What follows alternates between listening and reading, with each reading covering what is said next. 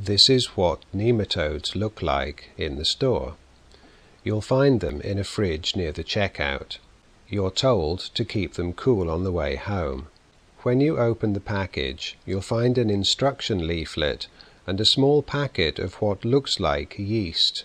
Mine had white patches on it, and I honestly thought it had gone mouldy, but apparently this is what they're supposed to look like. I'm still not convinced mine were right, because there were clumps that wouldn't disperse even with a spoon, and these clumps blocked my spray attachment. However, I collected the annoying clumps and put them on this card, and I wondered, hey, can you actually see these guys? When I looked carefully, it seemed that I could see a little motion. So I set up my macro lens, and sure enough I could actually see them swimming around in there. This isn't a microscope, but I had to pull out all the tricks to get really zoomed in.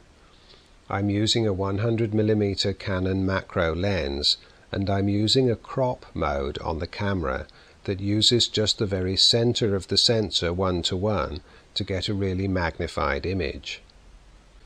Just for comparison, this is the tip of a ballpoint pen, and yes, it's hard to hold it steady at this size. Well, I'm just going to leave this run for a bit, so when you're done looking, move on.